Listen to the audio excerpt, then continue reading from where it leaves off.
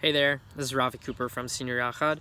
Just a brief thought that I saw on Pesach, written by Rav Kook.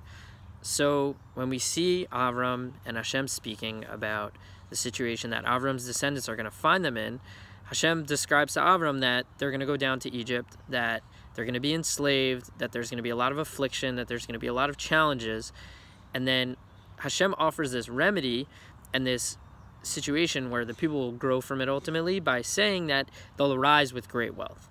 Additionally, we see when we speak about the departure from Egypt, we don't just speak about this leaving. We don't just leave Egypt, we ascend from Egypt, right?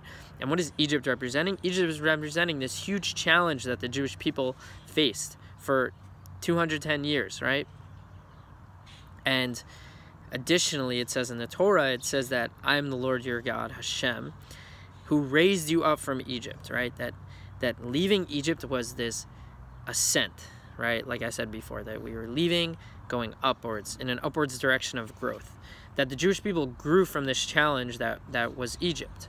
So I hope that, during this time that we all find ourselves in, that we're in this challenge, we're in this Egypt. Everyone's in their own Egypt as it is, but especially this year with what's going on, that God willing, we can ascend from it.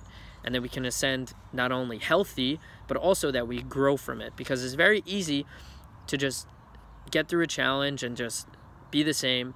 But ultimately, we are charged by this Pesach to grow from it. So I hope to see you all soon. I hope you all have a healthy Pesach. And stay in touch. Be well.